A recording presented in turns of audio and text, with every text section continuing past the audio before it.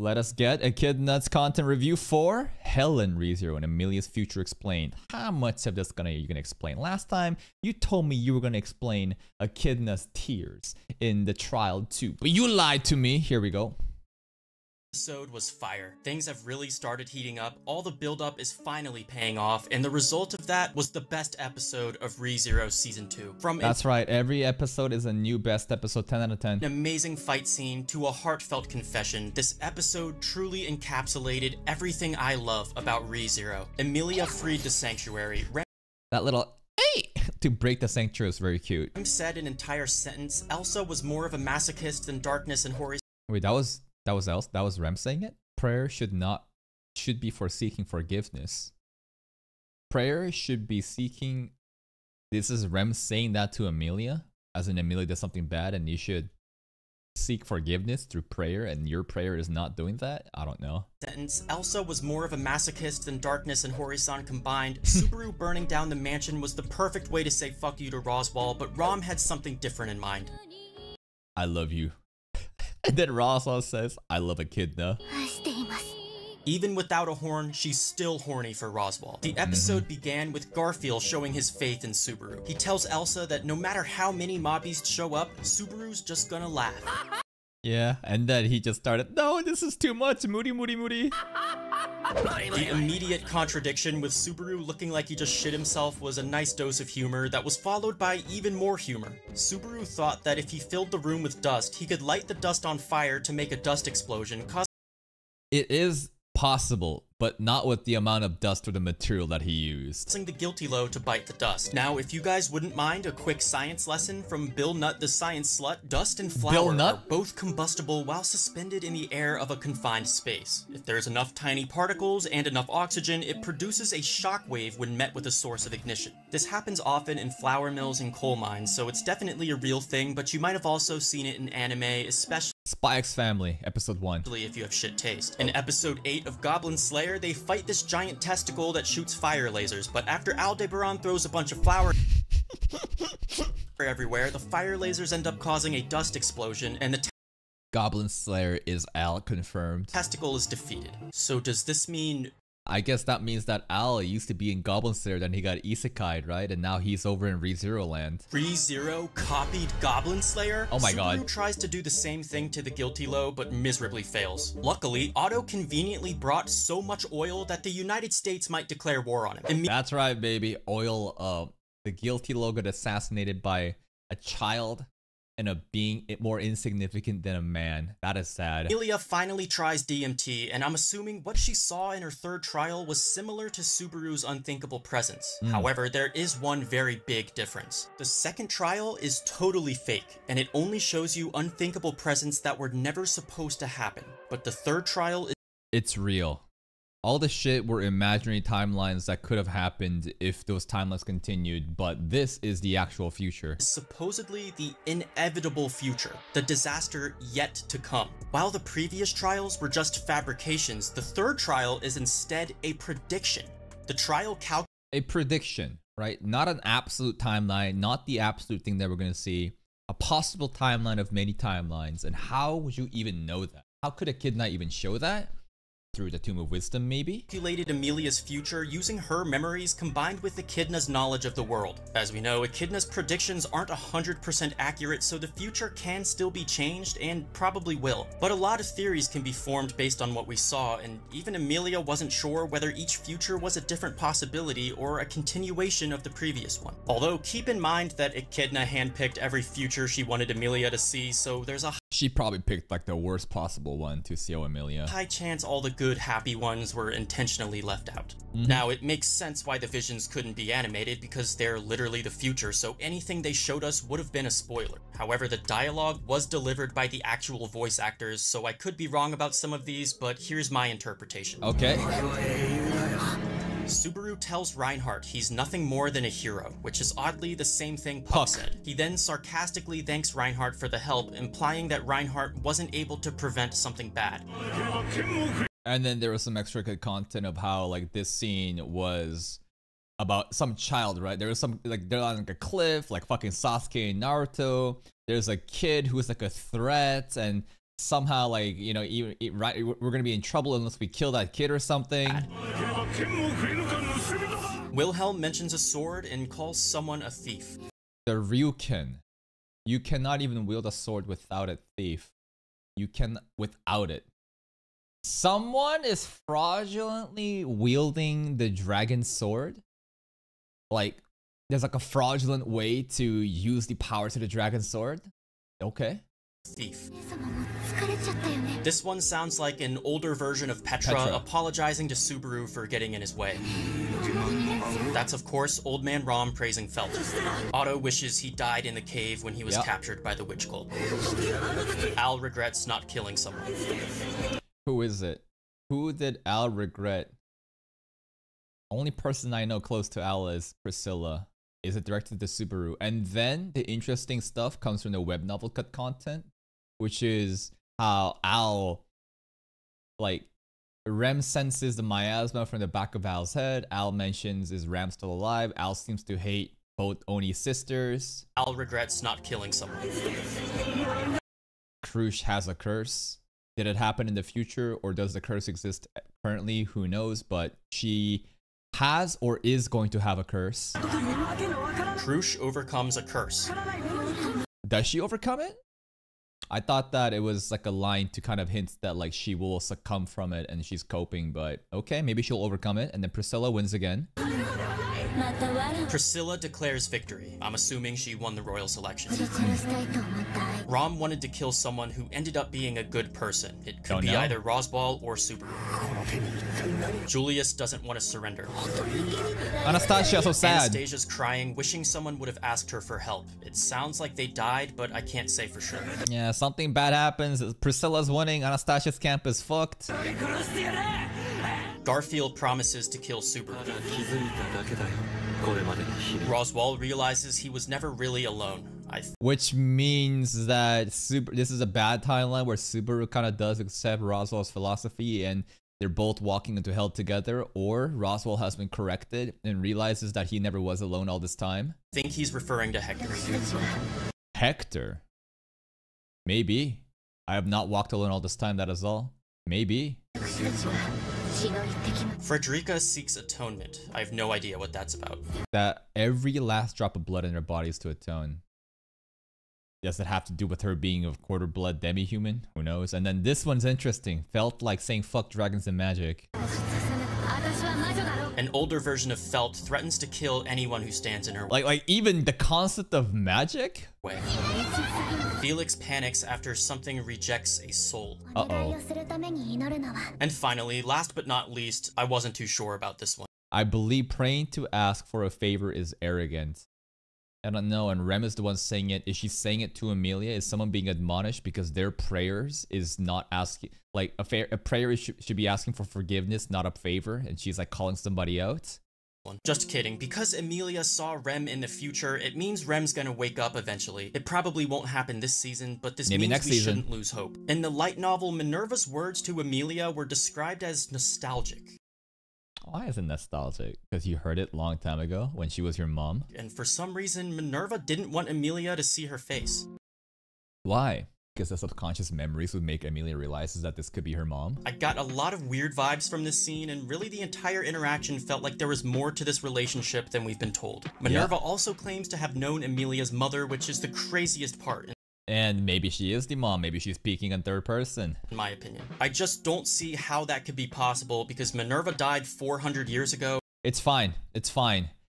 Emilia can simply have existed 400 years ago again. You just freeze her, or it doesn't have to be frozen, but there's so many mental gymnastics you could do to somehow carry Emilia over from the pre-calamity until what we see pre-Frozen Bond timeline in Trial 1 Memories, as that was not when Emilia was simply born and raised in the forest. No, something must have happened before that forest shit. Oh, and Emilia's only 100 years old. No, don't care. I do not give a fuck about this show and these details like that. Things like this constantly gets thrown out the window. The author intentionally misdirects the audience to make sure that whatever that's been shown is like an absolute fact in the show. But the moment you think like that, you are now tunnel visioning and you cannot theorycraft beyond what you've been misguided to.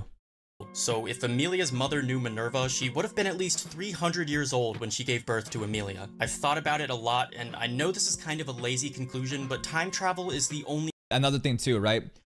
We know that Satala has like time travel abilities seemingly through turn by deaths and stuff like that. Why isn't it possible that Emilia is a child that got sent to the future? That's also a possibility. The explanation that makes sense at the moment. Every other theory has a few holes in it, but time travel would literally explain everything. I'm down for Emilia's that. family tree is What is happening here, bro? currently the most confusing aspect of Subaru is actually the father of Emilia, bro. 100% confirmed. ReZero, and it most likely won't be revealed until the final season, but if you want to speculate in the comment section, I'd be happy to read your thoughts and theories. Garfield might actually be the most badass character in ReZero after this episode. I love the way they spun this plot twist. Yeah, this shit was hype. Garfield is making me so hopeful for this Marineford war arc that's about to happen in season 3. Garfield's gonna pop off. Garfield's transformation gave him the advantage over Rock Piggy, and he literally deleted half of Elsa's face. That might have been the second most powerful slap of this anime season. This fight scene was everything I've been waiting for. Amazing voiceover, brand new OST, smooth animation, easily the best. What was the strongest slap then? I was like thinking for a second. The one where Fortuna slapped the shit out of Emilia thinking it was Pandora? Best fight scene of the season by far. There was also this implication that Elsa's a vampire. If true, then Garfield might turn into one because Elsa bit him. To be Oh, I didn't think about that. Vampires. Yo. Could you imagine Garfield that has like a super generation? Yo, I don't know, man. That Garfield the vampire. I am down. I don't know if that's the way it works, but cool. fair though, he did bite her first. Either way, I wish that was me. I think it's very misleading to call Elsa a vampire because aside from her quick regeneration ability, she has literally nothing in common with vampires. She isn't pale, she doesn't drink blood, she doesn't take She is pretty pale, don't you think? damage from the sun, and Yeah, maybe she has like, she's not a full vampire, but she's like got a couple, I don't know, her vampire blood is very like thin. her weakness isn't garlic. It's Garfield. Ladies and gentlemen, it's official. Elsa loves Garfield. Although he may be only 14, but in dog years, you know, he's like a quarter beast man. Who knows how that works? 15 years old. You know what? Elsa doesn't discriminate based on age, race, or gender. She just wants to kill everyone equally. So we should at least... Doesn't matter if you're a man, a woman, a senior, child, woman, man, gender, don't care. I just want to see your guts. respect that. But unfortunately for Elsa, it doesn't look like Garfield celebrated International Women's Day. What makes Elsa such a unique villain is her strong desire to murder. None of the other villains actually enjoy killing. Even the Archbishops only do it when they feel it's absolutely necessary. Elsa is the one villain in ReZero who kills people for pleasure alone, sake of kill. And that realization makes Elsa a lot hotter, a lot scarier than before. Yeah, she's just a complete sadist, right? She gets turned on by the killing. It's the peak ecstasy for her. But you know what they say, with great oppai comes great responsibility. Elsa was a thief in the past and ended up getting caught. As punishment, the shop owner tried to rape her, so Elsa killed him and fell Ew, was that implied there? I guess it was. in love with the warmth of his guts. She had a very tragic history, but I think we all know what's about to happen after a character suddenly reveals their backstory. Death. Like you never do that. You during the middle of a fight, like as soon as she started to talk about her backstory, as there's fire in her eyes, it's like, yup, that's it. It's over. Elsa's death was an amazing scene. Maybe she could have dodged it if she wasn't. Yeah, maybe she could have dodged it, but to me it felt like, and News also said it, she knew that Garfield could kill her, and she just kind of like accepted her death. And her final look after Garfield bit her in the neck and the wound wouldn't heal, and she looks over at Garfield and the blood and she realizes like the warmth again, reminded of like how she first was, she felt the warmth when she killed that shopkeeper guy in the backstory. It's like a book closed kind of situation. Elsa has concluded her character arc. She accepts her death. That's how I saw it. Wasn't so infatuated with Garfield, but Rock Piggy's thickness was just too much for her. Not only was Rom's confession the highlight of the episode, but it was also the highlight of the season. Is it the highlight of the season? Everyone values different things. Highlight of the season for me may still have to do with Roswell and Subaru's dialogues, especially when the secret was coming off more and more. Satala's showing up, or sorry, it should be more Witch of Envy showing up, so that was some crazy shit. There was a lot of great moments. Maybe I just don't value sentimental, loving moments like this. The insert song and the voice acting were absolutely Yeah, Ram's voice actor singing the song at the same time. Great scene. perfect, and I think the visuals and direction were perfect too, but I couldn't tell because my vision was obstructed by tears. Yes, I cried, but I also laughed when Roswaal thought Puck entered his Beast of the End form, Me too. but it was just Puck Me but too. larger. The cliffhanger made it look like Roswaal won the fight, and if you were paying Yeah, and then Ram flew out into the corner. Look, she's flying. attention, it wasn't snowing yet at the time, but it was snowing when Emilia left the tomb, and Meaning that this scene happens after in the fight we're seeing in the past. we all know what that means. Rabbit.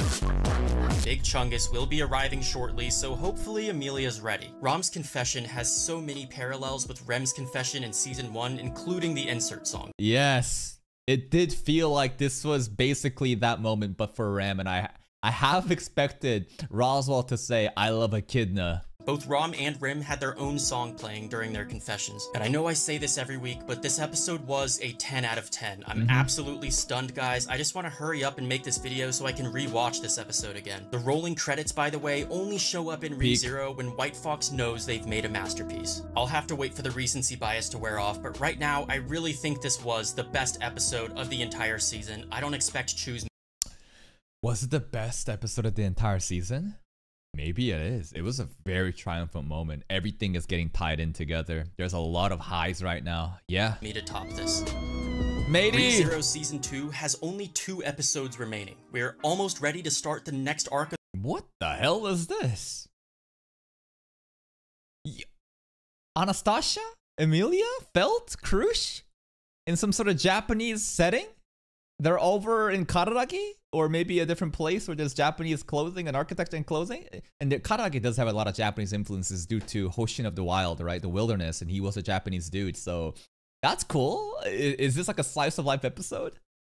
the story, and similarly, my YouTube channel is also beginning a new arc. For the past 2 years, my channel has only covered ReZero. If you haven't noticed, literally all my videos are— That's the thing, right?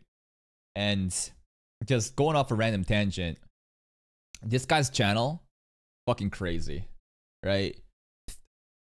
Nearly 300,000, subscribers, only 139 videos. Why? Because he knows that people love ReZero content, and he was like the ReZero guy, right? But here's the thing. When growing on YouTube, focusing on one topic is the best thing you can do. But the problem is, what happens when you're out of ReZero, right? I'm not going to show you his monthly viewership stuff, but, people just want ReZero content. When you're out of ReZero, you're done, and the viewership just dies off because they were mostly just tourists, right? These are all fucking tourists just checking out ReZero. Some of them, that's why it's so important that people watch you for you and not the fucking show or the content that you're covering. But that's, harder said than done. About ReZero, and that's because ReZero is my favorite anime. But this might shock some of you, I do watch other anime. Either way, I wish that— And that's the problem, right? Even if you watch other anime, it's so hard to convince these people to watch these other animes. Maybe there's gonna be some overlap for Mushoku Tensei, right? For other isekai tensei content, Overlord maybe, but that's the thing, right? Once you cover one specific thing and your entire audience is based off of that, you make a new fucking show, and it's just the viewers just not gonna be the same. But honestly, Echidnut's content, I think that his personality is good enough to the point where people will watch him for him and not just ReZero. So if he could just I don't know what his goal is with content creation, right? But he's gonna be definitely eaten well as soon as season 3 comes out. talking about other stuff too is— Nah, I still watch every video from Echidnut. Yeah, but you're a fucking stupid kid that doesn't understand what I'm talking about at a greater scale. Sure, you as an individual might still watch him, but I guarantee you, thousands of others that only checked out for ReZero content are not gonna be the same. You are a fucking outlier that doesn't have a fucking understanding of how content creation works. So you're not getting me right now. This isn't a gotcha moment. You're just wanting some dumbass fucking attention. Sure, I'll show you some fucking attention, dark_Minecraft_0004. Here's some fucking attention. Enjoy. I'm gonna make fun of you. Especially now that The Devil is a Part-Timer is coming back. That was one of the anime that really got me into anime, so I can't wait to talk about that. Plus, it'll be nice to finally watch a series where he has no idea what's about to happen. Because this is in the past, and Devil's a Part-Timer Season 2 was such a fucking flop, bro. What did they do? Season 1 was so good. Season 2 was absolute doo-doo water. Emilia's best girl. But if you guys have any suggestions for a specific series you'd like to see on this channel— That's what you got to do, right? While the people, the tourists are around, you ask them, what do you want to see? Then obviously you're not going to have the whole like ReZero. Let's see. Let's over here, right? Hold up. I'll show you. Come on. Paint. Fucking move, you piece of shit. Come on. 5, 4, 3, 2. Move. How are you this fucking shitty as a fucking app? Come on. Jesus fucking Christ. If you consider this like the ReZero audience that only wants ReZero content, right? Maybe there's gonna be some people that's gonna enjoy like, you know, fucking Mushoku Tensei like this, right? Or like some other isekais around. But it's hard to like get the whole piece of the circle because that's all the ReZero and tourists. But that's what you need to do, right? The tourists come in and then of them, you need to, you know, maybe this much will be like the fucking core members. And then you move off with like a new smaller chunk and you build them as a core community member. And that's how you got to do it. It's stupid to assume that when the views are high, it's going to forever continue that way. It's a mix of community members and tourists, and you just have to compound off of these different trends and move forward. Let me know in the comments. I want to give an obligatory thank you though. 100k subscribers is a massive milestone. To be honest, I believe if an anime YouTuber does variety content analyzing not just one anime, then people would come for their analysis alone. Nah. You might want to think that. I know how this shit works. Why do you think that in my channel where I do so much fucking analysis content, do you think people care about my Fate Zero analysis content? Remember?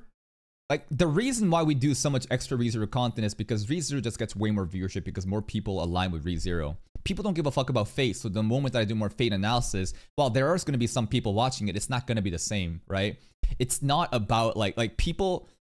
That's one of the difficult things on YouTube or just content creation alone. You get carried with one series, and then it's up to you to try to make those people watch you for you. But just because you do analysis on many things doesn't mean everyone's gonna watch everything. Like it's apparent. It's literally just watch any channel, look at what's popular for them, watch them try to do something different. The views dies off. It's just part of the game. Especially for a channel that only covered one anime. Although not being eligible. A channel that only confirms one anime is literally the smartest thing you can do if you just focused on, you know, short-term growth. For the silver play button due to an active copyright strike from Kadokawa was kind of a boner kill, so the satisfaction faded a lot quicker than I thought it would. But anyway, after season 2, nah, Echidnut is just goated, man. I don't know what the fuck you're doing here right now. Do you think I'm calling Echidnut a bad content creator? I'm talking about the fucking just brutal reality of content creation and what it means for a channel that's only made one fucking anime and how they're gonna expand on. Like, you are a stupid child arguing against someone you don't even fucking know on a topic you have no awareness of. Like, what are you doing? I'm not dunking on the guy. I'm literally just fucking talking about fucking analytics. You should get fucking permaban Dark Minecraft 0004. You fucking dumbass. Go play Roblox or Minecraft. Dumb, stupid child, dude. 2 finishes, I'm still gonna talk about ReZero, but I'm gonna make other videos too. Don't forget to give this video a like and make— Yes, sir. Please go give Mr. Echidnut a like on the video. Here it is. Check out his channel if you haven't. They make great content, and there's still more ReZero content and beyond just cut content, right? There's like even more just like if routes and all that stuff. Don't worry. We'll be getting them when the time comes. That's it for me. Bye-bye.